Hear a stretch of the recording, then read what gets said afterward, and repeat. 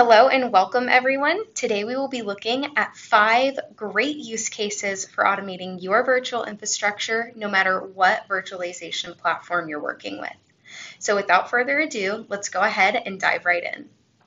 The very first use case we'll be exploring today is virtual machine deployment. The real benefit of using Ansible Automation Platform for VM deployment is that it takes a time-consuming manual process and makes it fast and consistent. You get a single, repeatable action that provisions and clones one or thousands of virtual machines in just minutes. This not only dramatically reduces our chances of human error, as we discussed, but also ensures that every new VM is configured to the exact same standards, which is great for security and compliance. And what's more, you can use features like surveys to make the process simple for anyone on your team, even those without deep virtualization knowledge. And Ansible gives us a way to orchestrate these processes into our larger IT flows. This is all about building a solid automated foundation for your entire virtualization infrastructure.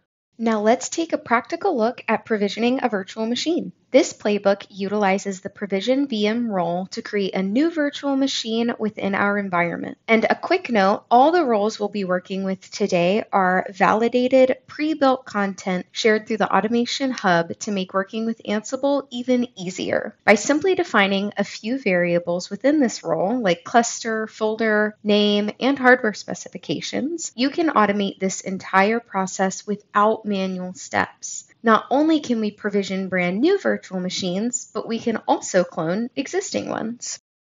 Now that we've deployed some VMs, let's take a look at day one automation, the initial setup of your virtual infrastructure. By automating this setup with AAP, you can get your infrastructure customized exactly the way you want it.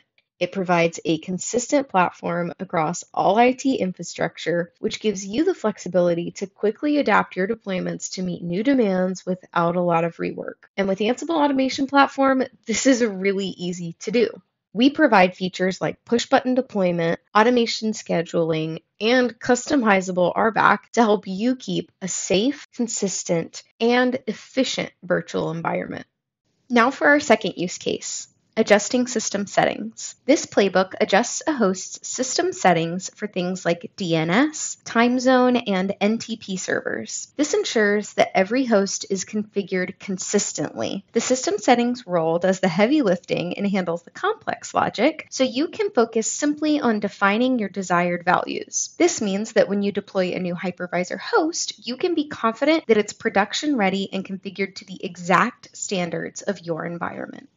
Okay, now we have our infrastructure set up, but the work isn't done. This brings us to day 2 automation. Think about the routine work you do every day. You might need to patch a large group of VMs for security updates. You will also need operational awareness, that is gathering key information about the status of your devices or taking VM snapshots for reliable backups. And then you'll have to do guest modifications, like adding CPU and memory to a running virtual machine. Ansible can help you automate all of this. Which brings us to our third use case. Snapshots. Taking a snapshot is a critical day 2 operation serving as a safety net before you make changes. And this example shows the real power of Ansible, a consistent automation experience across platforms. On the left, we're using a playbook for VMware, calling the VMware Snapshot Management role to create a virtual machine snapshot. You simply define a few variables like folder, data center, and snapshot name. Then this can be used before applying a major operating system update or testing a new configuration. On the right, we're doing the exact same operation, but this time for a virtual machine running on OpenShift virtualization. Here, we use the OpenShift VM Backup Restore role, and with just a few parameters, the operation type, VM name, and namespace, you can take a consistent snapshot inside your Kubernetes native infrastructure. Moving on to use case number 4, infrastructure visibility. Visibility is the foundation of day 2 automation. And this playbook demonstrates how we can retrieve information from our virtual infrastructure with Ansible. We simply call on our role and select what info we want by setting those variables to true. In this example, we gather specific details about licenses, storage, appliances, and guest VMs, turning our infrastructure into a source of truth for dynamic documentation and dashboards. For example, if we had an auditor ask for a list of all VMs running on a specific version of an OS, you can simply run this playbook to generate that report automatically rather than checking each host manually. Now let's talk about our fifth and final use case for this video, deprovisioning a virtual machine. While the goal is to safely remove a VM, this task is often part of a larger lifecycle workflow, such as preparing a host for maintenance. This playbook is an example of how you can use Ansible to safely and predictably handle VMs before maintenance on an OpenShift virtualization host. Using the VM lifecycle role, we set a variable to gracefully stop any VMs on the host. This ensures that you don't run into unexpected interruptions and that the process is repeatable, whether you're taking down one host or automating fleet-wide maintenance windows.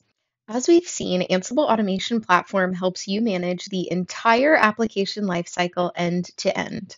We started with deploying virtual machines, then we moved through to configuration by performing tasks like adjusting system-level settings. Then we took a look at snapshots to create a copy of a virtual machine at any specific point in time.